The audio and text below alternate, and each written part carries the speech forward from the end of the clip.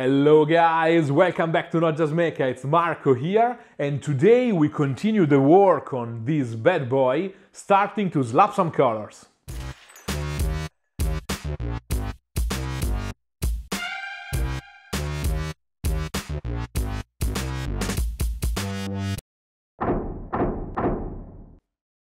I have already 98 GB of footage on this project, and I'm still only in the middle of the process.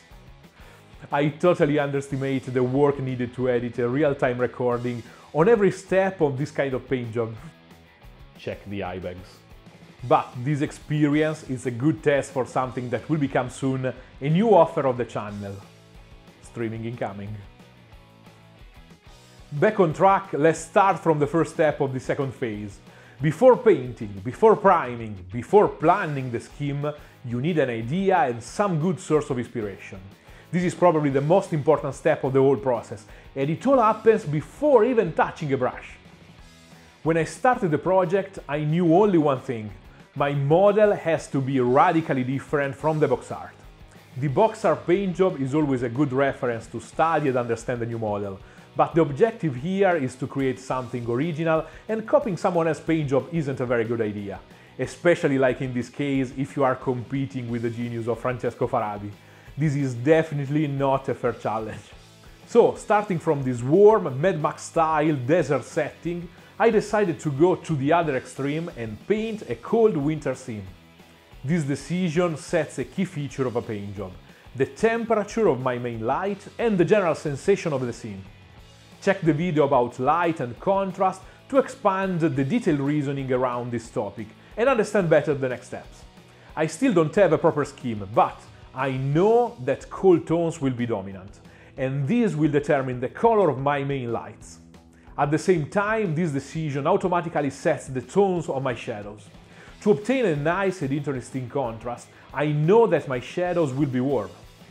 This can seem a small step, but is a huge thing in the planning of the model that sets the basis for the basic visual interest of the paint job.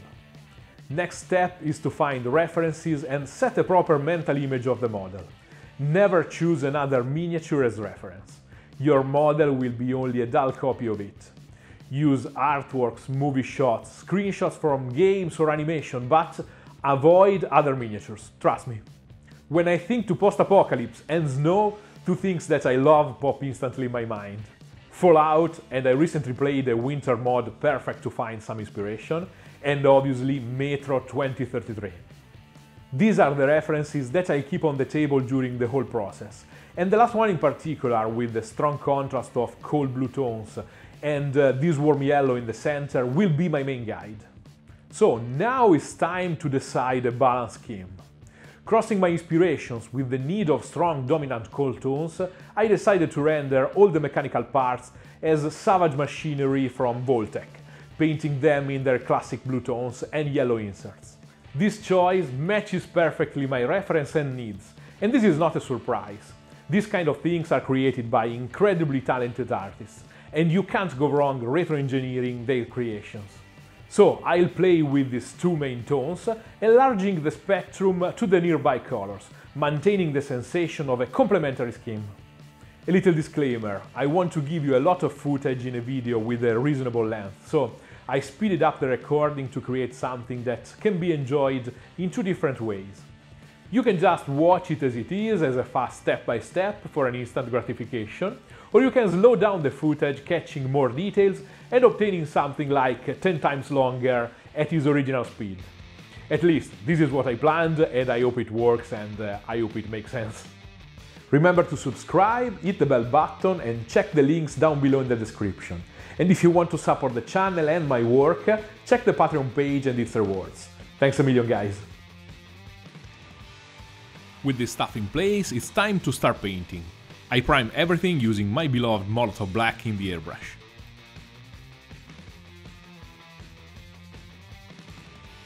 I decide the positioning and the diffusion of the main light, checking the box art and the base of the model, to be sure about the main angle in which the model will be seen. I want a low, diffused, mid-morning cold light. I use Liquitex white ink to set my sketch following this plan.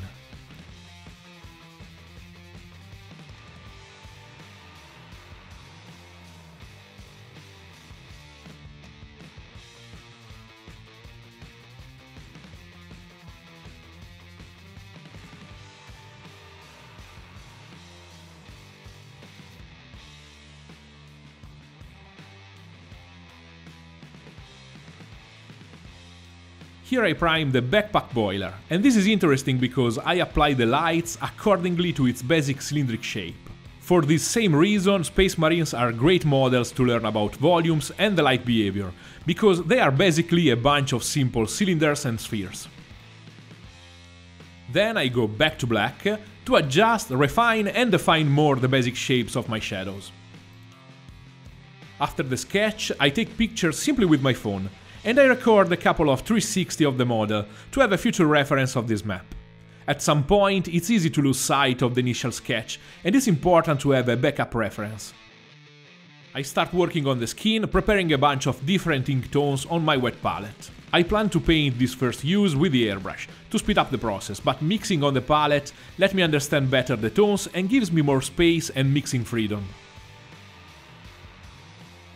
I try 3 basic colors, and then I decide to mix a 4th one from them. I gently spray all the skin with this mix.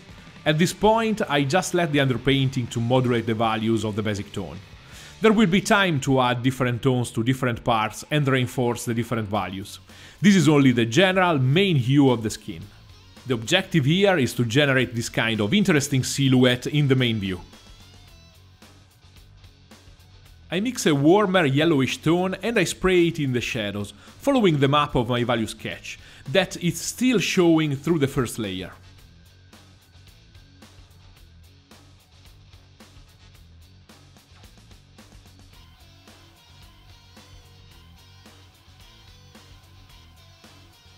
I prepare a tone even warmer, adding reds and browns to render the idea that the skin of his back is burned by the intense heat of the boiler.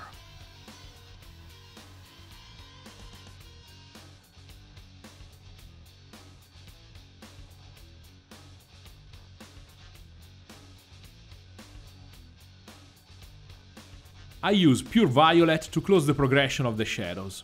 Violet is a great color to use in difficult situations like this one, because it's at the same time warm and cold, and its perception really depends on the surroundings and the colors nearby. Here violet will tie the shadows with the cold tones of the lights, still keeping the warm sensations of the dark areas.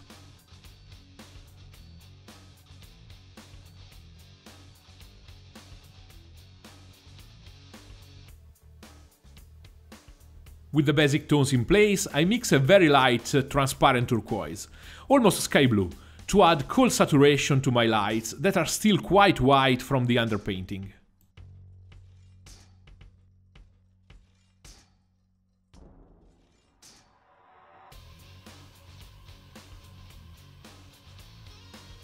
With the same objective in mind, I spray some yellow azo in the shadows, but for some reason the camera didn't catch this step. Or more realistic, I didn't push the button. It was a very simple general filter in all the lower parts. Again, all this work is made to sketch general values and tones, set a general direction, and fix this kind of interesting illustrational silhouette.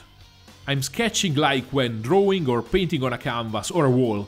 The medium is different, but the approach and the mindset is the same. This gives me the space to fix and adapt the paint job, knowing how every part works with the others, and this is very important in large-scale models. Time for a new palette, this time with standard acrylics. I use the saturated military greens and earth tones to mix a base color for the trousers. I'm looking for a mid-tone here, something greenish but neutral to balance and tie the tones of the skin and the strong colors that I plan to apply on the mechanical parts of the leg and the lower details. Again, I spray every part of the trousers. This represents the actual color of the trousers, the basic hue without the influence of lights, shadows and reflections. Keeping it transparent, I get again a fast modulation of values from the underpainting. I insist a bit more on the shadows to make them more opaque, and fix this tone in what we can call the first shadow. Here the camera has captured one of the rare moments when I clean the airbrush. It's a beautiful but rare natural event that usually is too fast to catch or doesn't happen at all. Few drops of airbrush cleaner, a quick clean with a brush or a Q-tip, and spray the excess. Everything ends in the blink of an eye. I use sap green ink to bring back some saturation in the general tone, staying away from the highest lights. As always, it's time for a huge thank you to my best patrons. Soon I'll need a second shot to thank you all. I love you guys.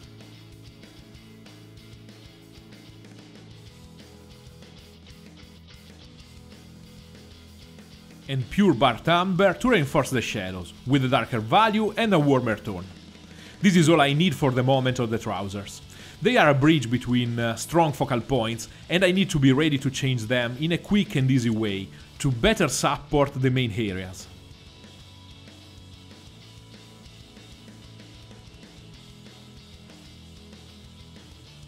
I paint the basic tone of the apron using the brush and Vallejo Model Color Skin Wash. It's called Skin Wash, but it's a proper ink. I choose this warm yellowish orange because my objective here is to fix the warm tones of the deepest details. I have to do a lot of texturing work on this leather, modulating the lights with the texture. So this time I'm not starting from the mid-tone, but from the use of the shadows. I choose the brush to use to my advantage the classic negative features of this kind of paint, like I did for the rust effect on my iron golems. Check the video up here to know more about this. This ink dries fast, easily creates dark and light pools, and irregular visible shapes around every drop and brushstroke. This sounds like something you don't want in your paints collection, but is perfect to set all the random noise and movement typical of old dry leather. I add some turquoise to the skin to change the tone in something much colder, and paint the other leather straps around the body.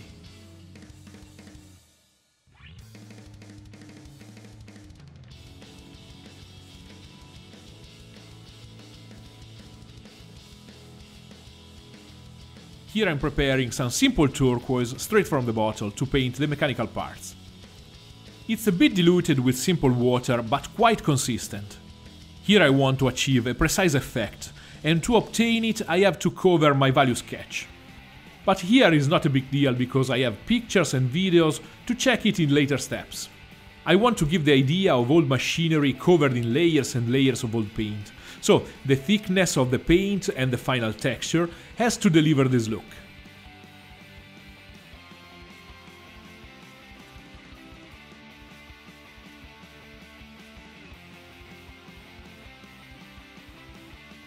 Brush strokes, different consistencies and real physical textures of the paint have a meaning and a huge storytelling potential. Old scrap metal can't have the same texture and the same gentle refined brushstrokes of a delicate skin. This is something that we have to use more in miniature painting.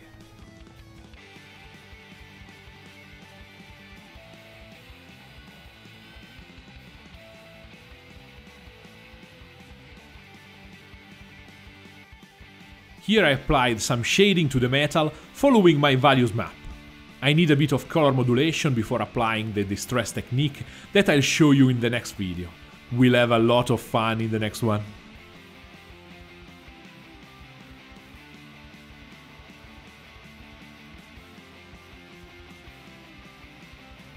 And why not?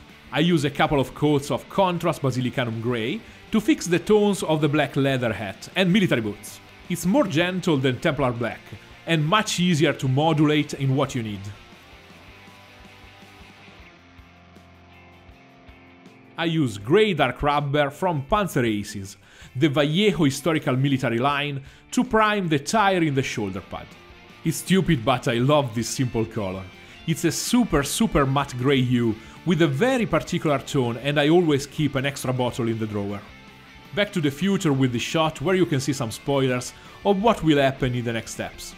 But the key point here is the base work on the metal parts. I was in a point where I really needed to see the colors in their place, instead of white, to better understand the situation and plan the next moves. So I quickly mixed my darkest gunmetal with a lot of matte black to create a non-metallic metallic grey and fix a bit the look of those parts. Here ends the second part with all the basic work in place and all the vital reasoning and planning that are the foundations for a good paint job. Next week we'll see a bunch of special effects, detailing and interesting advanced techniques. If you like this video, give it a like and subscribe. You can always ask me anything down below with a comment and follow my projects during the week using one of my socials. And if you want to support the channel, check out the Patreon page and join the community. See you next week, guys.